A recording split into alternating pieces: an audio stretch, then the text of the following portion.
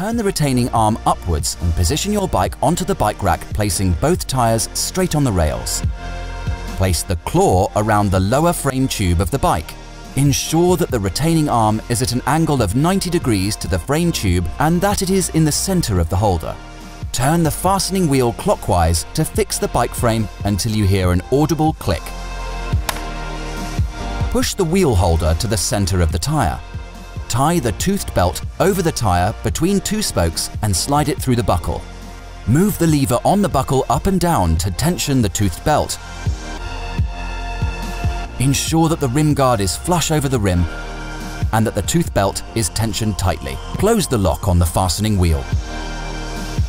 Depending on the width of your BMW's roof and the roof carrier bars, you can mount up to 4 bike racks onto a BMW roof carrier.